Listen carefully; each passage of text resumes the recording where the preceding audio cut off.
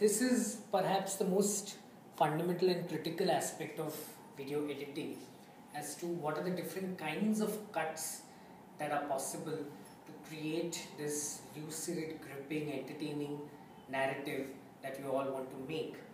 The first part that we are going to talk about is a cross cut. Now, a cross cut is typically cutting different kinds of shots, probably of different energy levels and probably different people in different spaces, and different parallel activities happening and making them look like one unit, and making them look like one cohesive, engaging unit. So a cross cut typically will have two different people performing different activities, and you cut one action of person A with another action of person B, and in this way you establish a relationship going on between these two individuals. And when you watch these sequences as a whole, these shots in a sequence, it will make that entire thing look like one unit, and hence you will get a cohesive viewing of this series of different shots.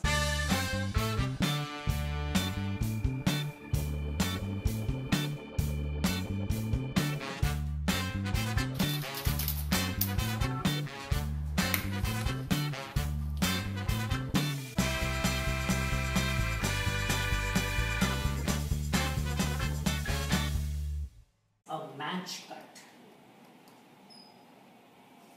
Now, in a match cut, unlike, we typically know that when we want to, in our lesson on motivations for cut, we spoke about when we want to cut from one shot to another shot, we have these different motivations.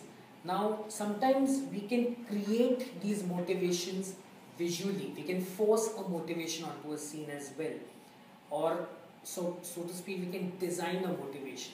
And one of the ways by which we can design a motivation is by establishing a matching point. So if you remember the example where Rebecca was writing a letter. Now and we did a cutaway to the shot of a clock. Now we can do a match cut. The same sequence can be done as a match cut by establishing a clock right in the same room where she was writing the letter. You kind of pan to the shot of the clock while she's writing, and then you begin your next shot with the same clock or a different clock, but which looks similar. So if it's a circular clock, then you choose a circular clock in another space, and then you establish something completely different. So in that sense, you have used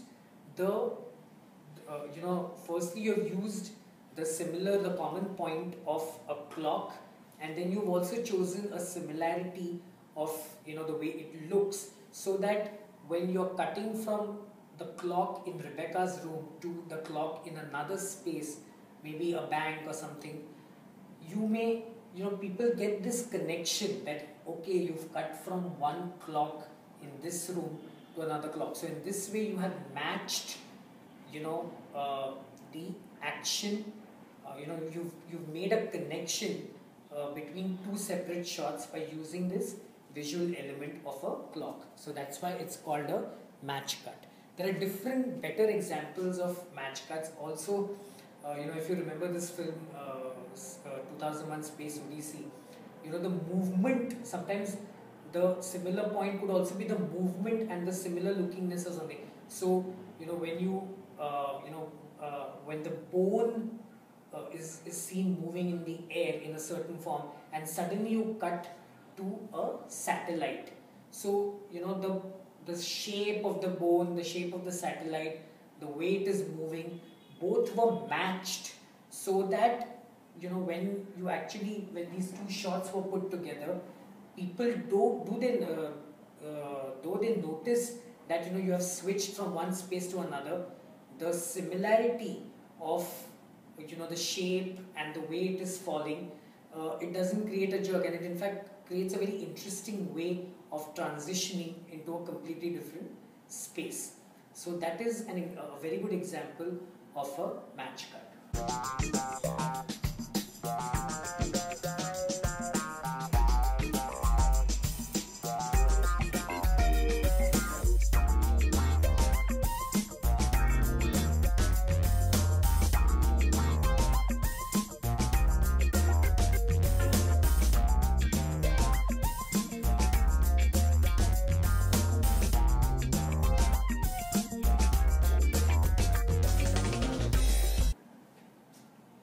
Now we'll talk about the last and the most interesting form of a cut, which is a jump cut. Now, throughout we spoke about, we did a lesson on continuity. So throughout, all our sessions during video editing, we emphasize so much on maintaining continuity, not letting the viewer feel the jerk while he's viewing, so that his viewing is very seamless, and non-jerky.